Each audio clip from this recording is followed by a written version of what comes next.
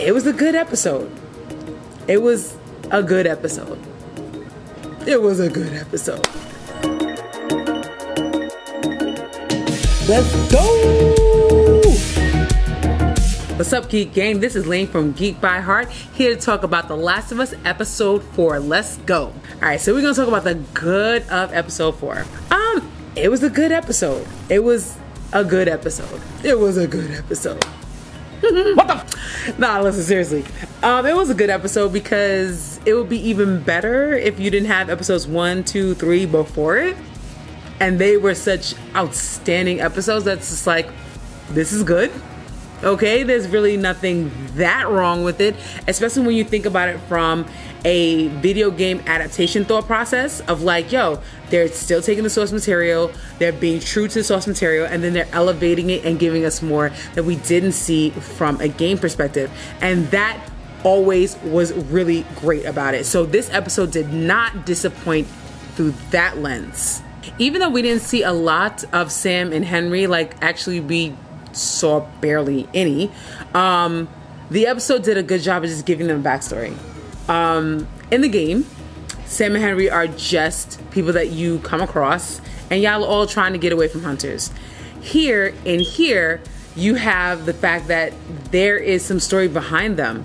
Like they betrayed Kathleen's brother and we want to know why. What happened? How did this come about? And Kathleen is bent on fucking revenge, okay? And it look like she about to get it. You know what I'm saying? So that in and of itself did make me tense and did make me seem like, okay, I like what they're doing. I like that they're giving us more than what the game gave us. All right, but let's go to bad. Because again, I'm gonna actually say the word bad very relative because it's bad because it's nitpicking for me. So I will say that. First, obviously, I did not like the way that they ended. I knew that we were gonna go see Henry and Sam, and it's just like, oh, so that's how you're gonna give it to us. You basically leaving us on a cliffhanger. Oh, okay, I got you. I got you. All right, Kathleen, played by Melanie Lansky. She doesn't feel menacing. I'm sorry, she did not feel menacing to me. I think first, her voice took me just straight out of the episode of feeling like, am I supposed to feel scared? Well, if Henry has a radio, maybe he found someone out there. Maybe he called these guys in. When I look at her or when I see her acting, am I supposed to feel tense? Okay. I felt like it was a missed opportunity. I feel like she wasn't that menacing, but I am hoping that episode 5 will expand on her and make me feel like, okay, nope, maybe this just was a down episode for her or just even a down episode, not for the writing, because the writing I don't think was that, you know, bad or whatever. I just think that I'm not sure she's perfect for this role. You know what I mean? She felt very soccer mom cosplaying as a villainous leader, you know what I mean? So I just and especially now, here the thing is also Jeffrey Pierce, who was like the person that plays Perry, he's actually the voice actor of Tommy in the game, and his look alone for me felt menacing. I would buy him just if he looked at me strange. I would buy him as this villainous leader. And Kathleen, if she looks at me strange, I would look at her like, are you done? Are you trying to be intimidating? So I don't know. Like, I'm hoping that episode 5 gives us more of Kathleen in a different light, because like I said, she didn't do it for me. Not this time. I kind of said it before, but I want to underscore it. There's nothing special about this episode. Like, it's not even considered to me a filler. It's just there. And I know that filler and they're supposed to be there, but I don't know. I feel like it is underneath what a filler episode is. It's just there. I know it's supposed to set up Henry and Sam. It did. I will give you that. But beside that, it's just there.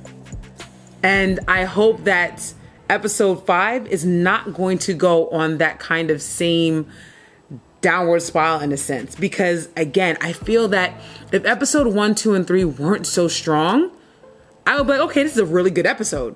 this is a really good adaptation. But because episode 1, 2, and 3 were so strong, both in conveying exactly what the game gave us, and then conveying saying, okay, I'm gonna take what the game gives you, and then either spin it on its head or add so much backstory that wasn't there before.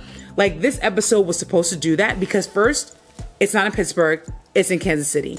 That's one difference. Second, you don't have the characters of Kathleen and Perry. You do have the characters that when they are ambushed, okay, where you see where he's like, help, I need help or whatever, and they're ambushed, you do have that. That is straight from the game. And it was an okay sequence. It was a cool sequence. But then that's it also. It felt very dry. It just felt like it's just there. And I really hope that episode 5 does not follow suit. I hope that it picks up both in action. I hope that it picks up both in meaning.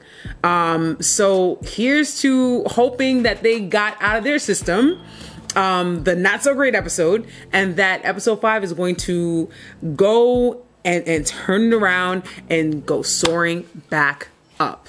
All right, and that was my take on episode 4, The Good, Bad, and the Ugly of The Last of Us. If you like what you see, you know what to do. Comment, subscribe. Let us know what you like. Let us know what you didn't like. Did you like episode 4? Do you think it was a weak episode? Do you think it was a strong episode? Let me know in the comments below. All right, I am Lainey. This is Geek by Heart. Check us out for episode 5 reaction. That is coming to you soon. Probably gonna be over here in somewhere. And I will see you when I see you when I see you. Peace.